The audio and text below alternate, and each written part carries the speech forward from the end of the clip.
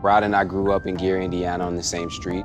Pernell immediately became my best friend because he had a basketball court in his backyard. Basically, Rod broke my backboard. The jury's still out on that.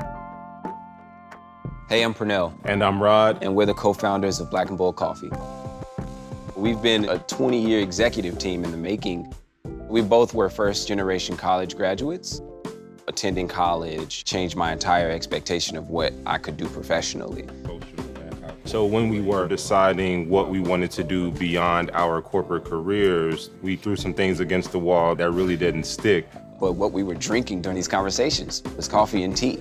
And that's how we discovered that coffee and tea was it.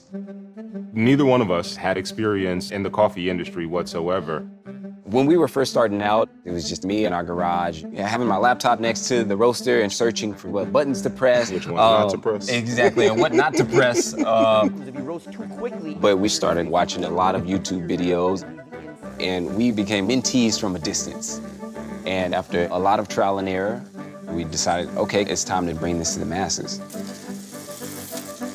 Black and Bold represents our products, black coffee, black tea, but it also speaks to us as individuals. We've been black our entire lives, number one.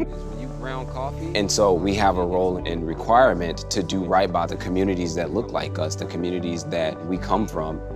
So we decided to contribute 5% of our profits to organizations that support at-risk youth. We would have been considered at-risk youth ourselves from our upbringing, and we know what it's like to walk in their shoes. So it just made sense for us to bring it full circle. The more successful we are as a company, the wider net we are able to cast because the need is great. And we believe that customers are looking to shop more consciously. And so it's important for us to identify as a Black-owned business by way of the Black-owned badge in our Google listing. It's another bridge to connect to people that are looking to support Black-owned businesses in particular.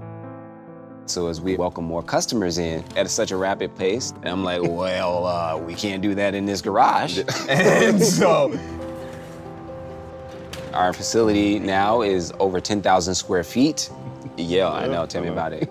Still getting used to it. Now we have a team of 12 people that's continuing to grow.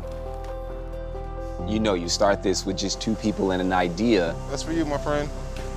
Now we're continuing to build something that could make a tangible impact back to our communities.